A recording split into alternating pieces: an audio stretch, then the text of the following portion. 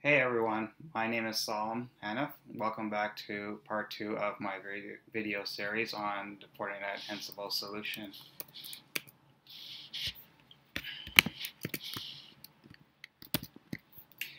So this is the second of 4 of the series that I'm running.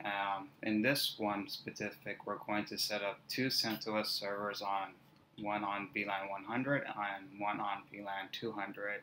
And then we're going to verify that they are able to communicate as instructed by the firewall policy. So in our previous example, we used Ansible Playbooks to help set up our VLAN 100 and VLAN 200 on our FortiGate appliance, and we also set up some firewall policies. These policies will eventually help us ensure a separation between the dev and production environment. Separate servers will now be installed on each of the respective zones. So why did we choose CentOS? First, it's a free alternative to Red Hat Enterprise Linux, and also there's a lot of information online to help troubleshoot any issues you may encounter if you're following this tutorial. And the major thing was it's actually very easy to implement VLAN, network bridges, and VMs on CentOS. So right now we're going to go through installation of the CentOS, and before I started this tutorial I've already set up these dev and prod servers by using the minimal installation possible. This is to ensure that we do not have a lot of packages on the server, and first thing we need to do is also disable Network Manager. Sometimes with Network Manager running and you're playing with the configurations in the back, the automation of Network Manager will sometimes conflict and leads to really weird things going on with the network stack. So right now I'm going to open up a terminal and I'm going to go to our dev server. I'll just make this a little bigger. So we'll log on to our dev server right now.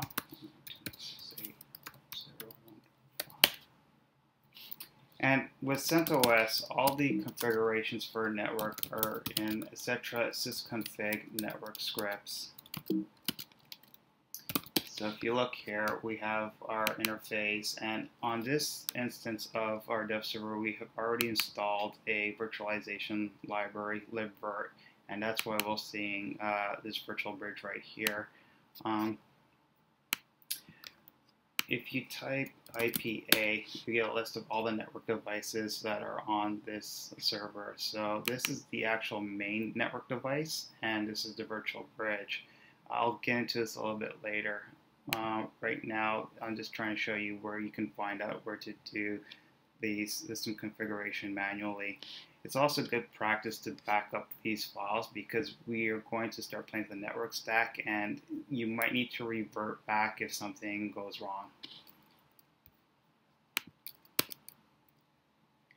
So we could skip this on this dev server because I've already done it, but essentially you want to install this libvirt package, and then you want to enable it, and then you want to start it. So right now we need to change our main interface, so the ENP3S0, and we want to use these configurations here. So I'll just simply edit this file.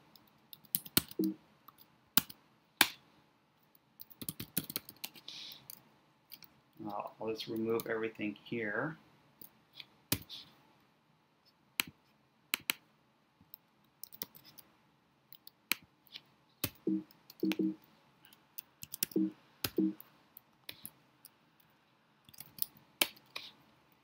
And then what we want to do now is we're going to take the same interface, ENP3S0, and we're going to add .100.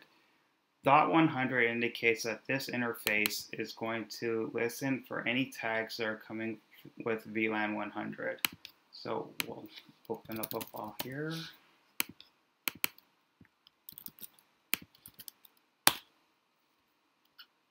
And then we'll put the contents into this file. And we'll save it. So So I'll take a look at this file for a quick second. You'll notice this line bridge equals VIRVR0.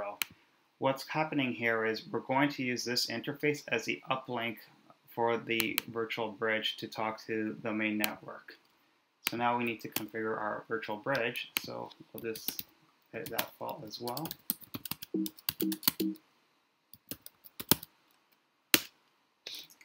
Sorry.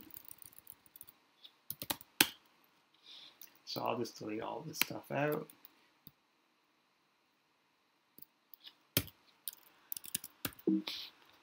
And I'll add this in.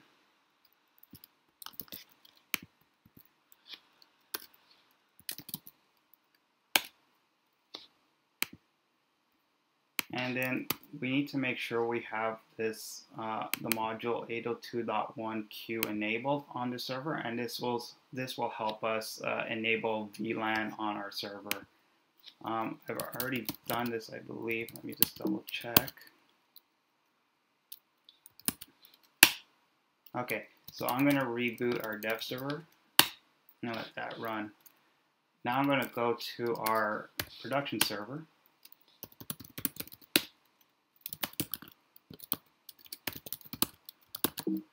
And then we'll go to the network directory where our scripts are.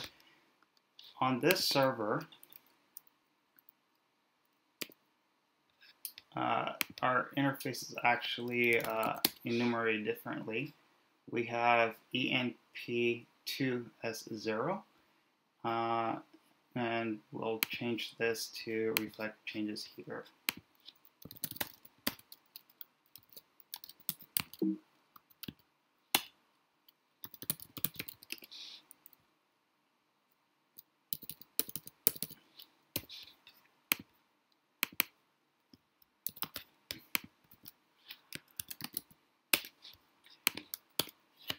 Okay, just like before, so we have ENP2 as 0, but this time we're going to do .200 to indicate we want to listen to VLAN 200 and send packets over VLAN 200. So we'll create that file now.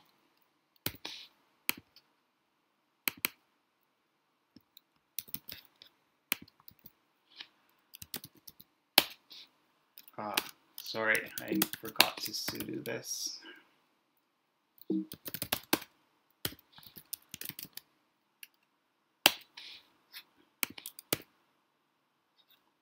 And I need to check one quick thing, so I'm going to do sudo yum-y install with just to verify it is running on the server. Okay, so it's not, so it's going to install the packages. So now I'm going to config. Let me just double check. Okay, so it doesn't exist. All right.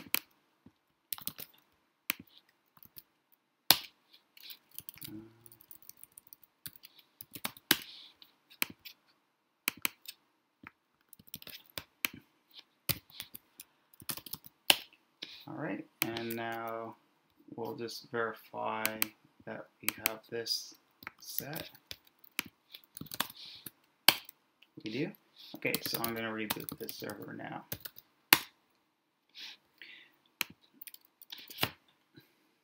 So now what's happening is the server is rebooting, and it's going to go onto VLAN 100 and VLAN 200 depending on the server that we've configured. So we're going to go to our network preferences.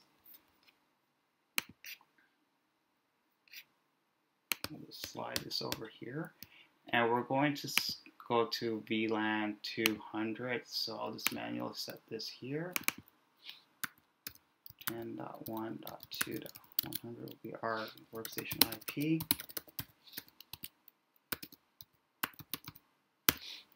We'll apply the changes, and we'll turn this off. Okay, so now let's ping our dev server to see if we can reach it, and we can reach it. Now let's try pinging our production server, and we can reach it. Now let's try SSHing to see if it's working. And we're there. You notice Salim at DC2, which is our dev server. And now let's try our production server. And there we go, Salim at DC4.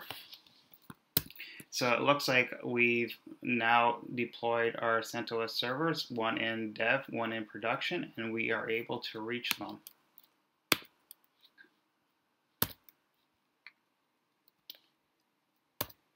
So in this tutorial, we've now set up the dev and prod servers, and they're running on their own networks, and our workstation is able to communicate to them.